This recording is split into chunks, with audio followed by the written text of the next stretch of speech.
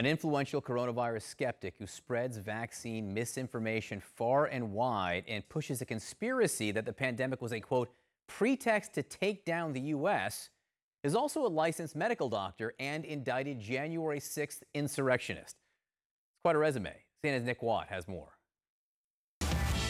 She wears a white coat, but not a face mask, struts to a Ted Nugent tune in a promo video, tours the country making false claims about the coronavirus. Asymptomatic spread is not a thing. And about the vaccines. All the vaccine candidates have problems. They're all using the spike proteins, but the spike proteins themselves are what we doctors call pathogenic, meaning they're disease-causing. That is not true, Dr. Paul Offit, member of the FDA Vaccine Advisory Committee, told CNN. But Dr. Simone Gold is a licensed emergency room physician, so people listen to her. There are two huge impacts when a doctor lies in the middle of a plague. One, other critics, doubters, quickly point out that they are doctors, suggesting that their opinions are somehow mainstream or common.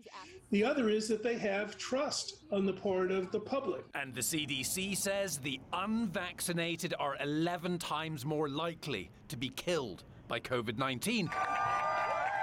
But Dr. Gold claims she's saving lives, leading a civil rights crusade against vaccine mandates. With the tyranny of medical apartheid nipping at our heels, rise up, rise up, rise up!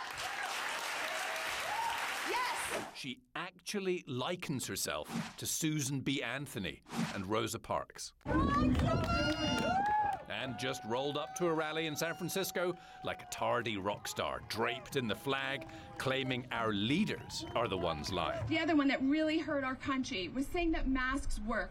Gold claims she's been cancelled by big and social media. We caught up with her at that rally in San Francisco this past weekend. Dr. Gold, Nick Watt with CNN. Can we speak to you for a couple of minutes?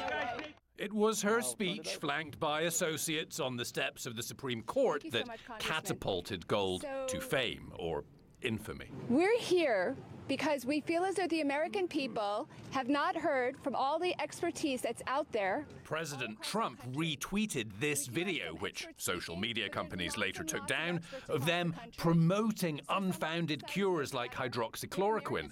Through Gold's website, you can now connect to a third party that offers a $90 telemedicine consultation and those unfounded medicines for an additional price. Patients with symptoms will be prioritized. That's preying on people who are desperate, trying to sell them junk when they're in dire straits. Now, Gold has been arrested and indicted, but for this, filmed inside the Capitol during the January 6th insurrection. Now this lady's making a speech.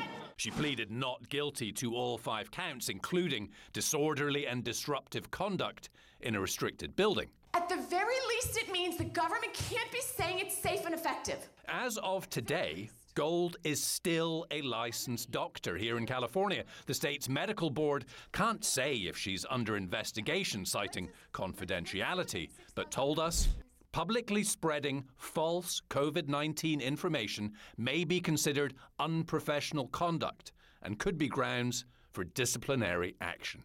I think people who spread false information or undermine trust in vaccination at the present time are spreading misinformation that is dangerous, that costs lives, and I think their licenses should be revoked. It's so hypocritical, right? Did you all catch?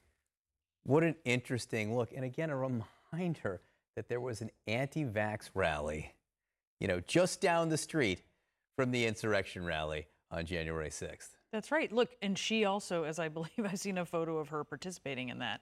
So, I mean, there seems to be this small group of these doctors who are just saying wacky, crazy lies about coronavirus. And you just have to wonder, what are the ramifications of that? And is this board going to act in time to stop this? The ramifications are people are dying. That's right.